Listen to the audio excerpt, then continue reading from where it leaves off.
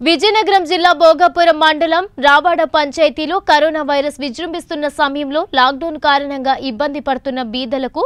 YSRCP MPTC అభ్యర్థి దంతులూరి సూర్యనారాయణరాజు మరియు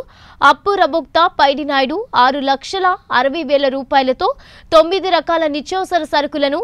1050 మంది పేద కుటుంబాలకు నెల్లిమర్ల శాసనసభ్యులు బడ్డుకొండ అప్పలనాయుడు చేతుల మీదుగా పంపిణీ చేశారు. ఈ కార్యక్రమంలో వైఎస్ఆర్సీపీ మండల కన్వీనర్ ఉప్పాడ సూర్యనారాయణ, మాజీ జడ్పీటీసీ బైరెడ్డి ప్రభాకర్ రెడ్డి, మాజీ సర్పంచ్ దంతులూరి వాసుబాబు, దాట్ల శ్రీనివాసరాజు, సేతం నాయుడు, రావాడ పంచాయతీ గ్రామ పెద్దలు, వాలంటీర్లు, నాయకులు, కార్యకర్తలు తదితరులు పాల్గొన్నారు.